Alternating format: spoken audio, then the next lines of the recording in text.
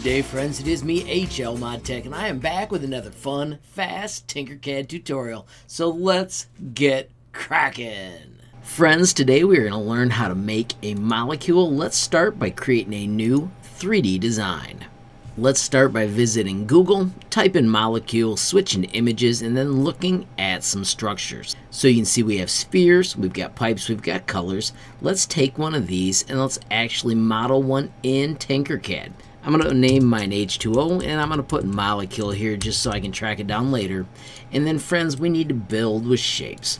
The shape I'm going to tell you I want to use is the sphere.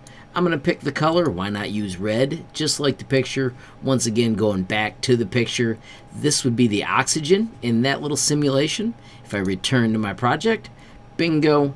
Now I want to connect it to two hydrogen atoms. Well, I don't want to lose track that this is the oxygen, so I'm going to add a note. And of course, I'm going to label it with oxygen. Now the second one I need is hydrogen. I'm going to just do the letter N and put a note out here. And let's type hydrogen and then minimize. I'm going to use the same sphere. I'm going to do Control D to duplicate it. I'm going to do Shift to shrink it just for fun. I'm going to make it a different color. I'm going to go with yellow. I got my label moved beside it, and now I'm going to do Control D, so I have two of those. You can do Shift and the arrow keys to nudge it faster. I want it to be perfectly aligned, so I'm going to take these two and do Control G to group them. Notice they are now one piece, and I can grab everything, hit the letter L for align, and then bingo, the red one's in the middle. I'm going to use this cone to lift it up. You can also do Control up. It doesn't need to be lifted up, I just think that looks cool. And now I'm going to connect them with the cylinder. When I bring it out, I want it to be round, so I'm going to slide the sides to 64. I am going to Shift, stretch it to Crazyville, and then I'm going to tell you my number I want is size 3. I think when you look at it, that's a pretty neat size. If you hit F, you can zoom all the way in. We want to change the height. I'm going to tell you, I'm going to type the number 25 here, and then I can stretch it more if I need. So my friends, now it is time to connect this. Now when we connect it, it's going to be kind of hard to rotate. So I'm going to put this in the middle, and I'm just going to tilt it to about 60 degrees. I'm just guessing check. Now I can adjust this a few degrees. Notice if you stay inside, it snaps 22.5 degrees at a time. If you come outside, then it goes 1 degree at a time. I think that looks pretty good, but I want it to stretch out a little further. To do that, you need to make the face match. So we're going to use work plane, and I'm going to connect it to the end of my cylinder, and now I can stretch it out using that middle handle. Make sure you can move so you can see it, and bingo, it stretches right where I want. I'm going to put the work plane back down on the ground. This time I use W, which is the shortcut for work plane, and I can nudge this into place. I'm going to go over, and then I'm going to do Control up to raise it up. I want one on the other side as well, so I'm going to do Control D, Shift nudge, and then friends, this little guy right here is called mirror. Boom, it snaps in place, and you should be able to just nudge it where you want. How cool is that?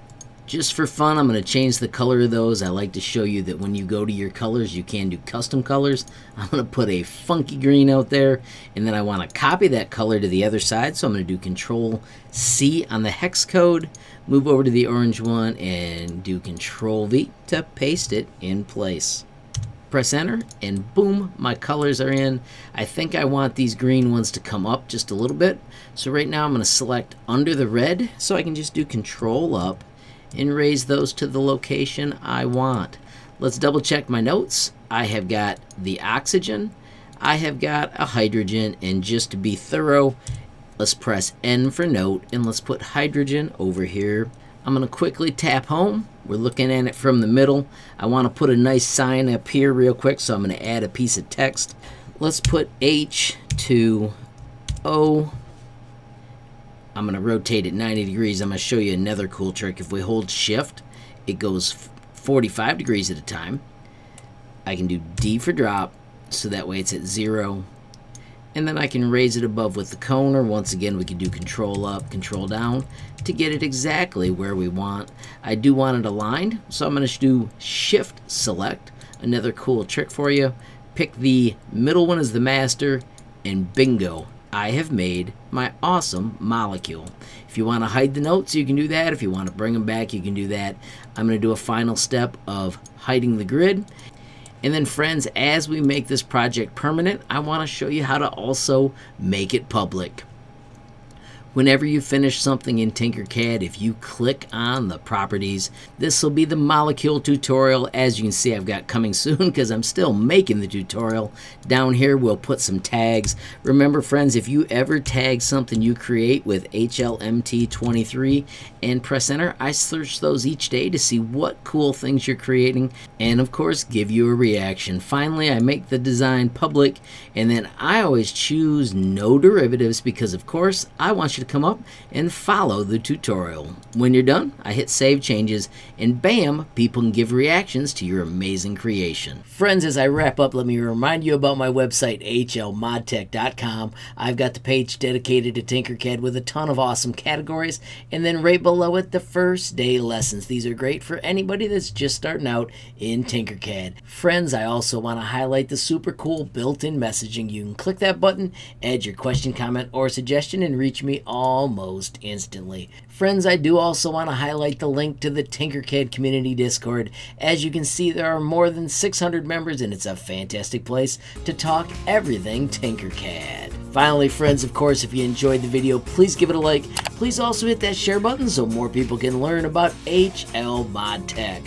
Of course, friends, you absolutely make my day if you take time to leave a comment down below. And if you haven't subscribed yet, what are you waiting for? Smash that subscribe button, and last but not least, hit that notification bell if you want to be the first to know when there's a brand new video from me, HLModTech.